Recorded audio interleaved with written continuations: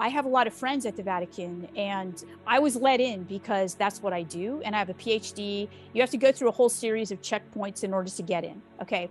Barely anybody could get in there to read these documents. These documents are really old. Some of them would disintegrate, right, if you touch them. So you have to be careful with them. We have a whole wall of something that's called extraterrestrial research into extraterrestrials. Wow. And I was like, I'm starting here.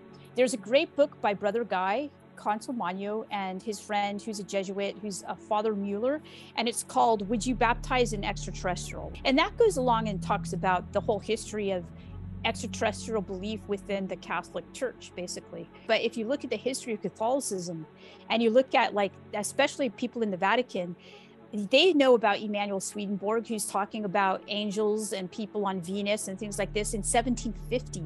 There was a best-selling book called Life on Other Planets.